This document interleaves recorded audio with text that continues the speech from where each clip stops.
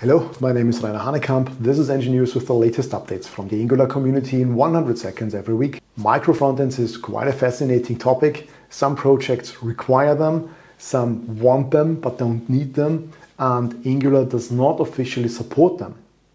Jonathan Gelin wrote now an article which gives you a holistic overview over Micro-Frontends. What kind of technologies we have at the moment, but also in the past. For example, in Webpack, it was module federation. Now with Esbuild, we can say the browser natively supports it via import maps. Jonathan also touches upon setting up the development environment, how to integrate it into the CI system, and also what strategies we have when it comes to deployment. He ends by suggesting that monorepositories and micro-frontends don't have to be contradictions, especially if your tooling like Nx supports it. The monthly Q&A session with Jeremy and Mark from the Angular team took place.